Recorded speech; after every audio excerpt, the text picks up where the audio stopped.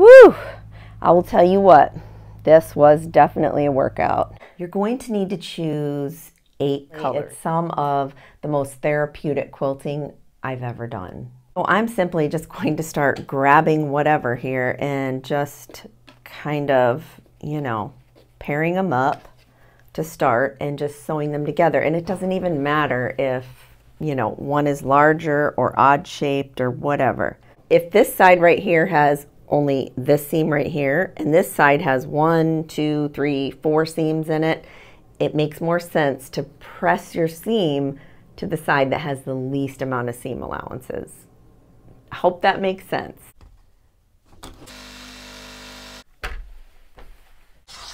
I'm going to shift these so that the seam allowances are not butting up next to each other.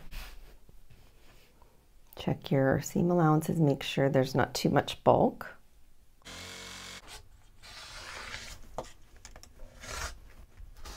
Take the pink and the red and you're going to lay them right sides together. Draw a line corner to corner with your marking tool.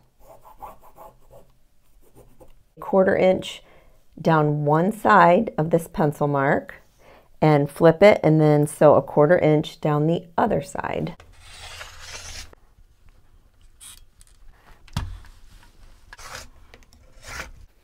So here you have both your pink and your red. I've taken the orange and the yellow, made a half square triangle there. Then I have one here with the green and the aqua turquoise, the blue and the purple, and then the pink with the red.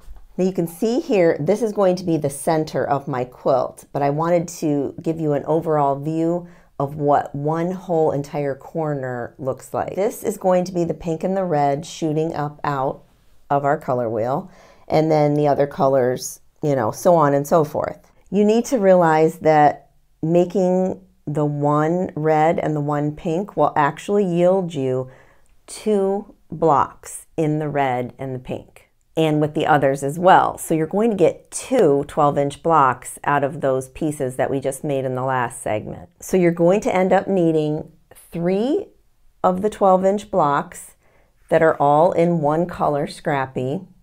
You're going to need 3 though of these. So you will need to make up one right here that's going to look just like this. You can see here that I've added 2 rectangles up here. These rectangles need to be anywhere from 6.5, 7 inches to 12.5, 13 inches. All right, so the next step is to connect these, you know, all 4 together. You should have 4 big pieces. Oh my, this would be a big quilt. Oh, let's take a look.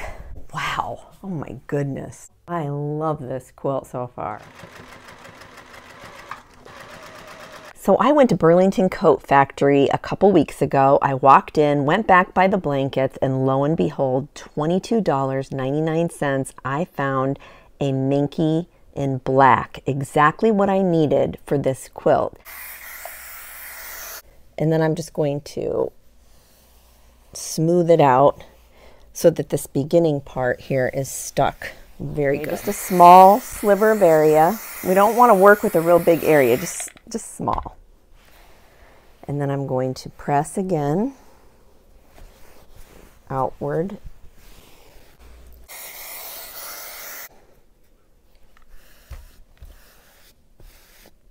Make sure it spreads out really nice.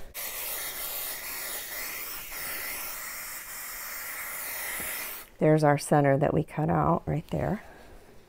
So I'm probably going to cut the film right now because you've seen enough of me crawling around on the floor with my quilt top. So this is a free motion quilt design that I came up with off the cuff the moment I turned my camera on. Yep, for sure. That's the way I roll sometimes. It's called Geometric Graffiti. Anyways, that's the name I gave it, right? So it's just whatever shape and straight lines. You could do anything that has an angle to it, works. You could even do stars or whatever, and you just keep moving. I do think it would have been a bummer if I would have done all this free motion quilting in white and then you could barely see it. So I am super happy with all of this black.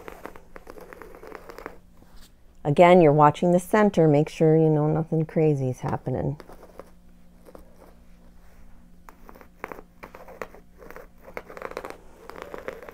Oh my goodness. All right, just fabric, right? You know, if I mess up, I mess up, whatever. Not really whatever. I don't want to mess up.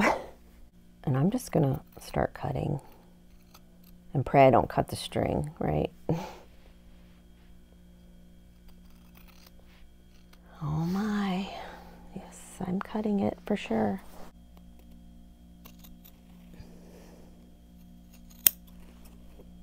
Are you scared with me? Woo! I will tell you what, this was definitely a workout. This quilt's a workout. If you want to lose some weight, make this quilt. This right here, the Minky, push it up and over toward the back of this quilt. So it'll look like that. You'll kind of push with your fingers, and you want to make sure that that 1/4 inch seam allowance right there is folded and tucked right in there. And then you're going to come along here and drop your needle right where that Minky and that striped fabric meets up, and you're going to stitch in the ditch. I'll tell you what though, friends, for the first time making this flange binding with the Minky, it's turning out pretty good. So hopefully you can get a good view of that. It looks so cool in person.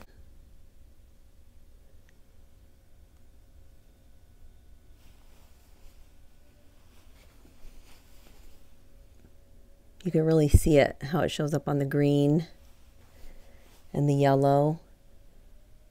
Look at that binding. Oh, it's so pretty.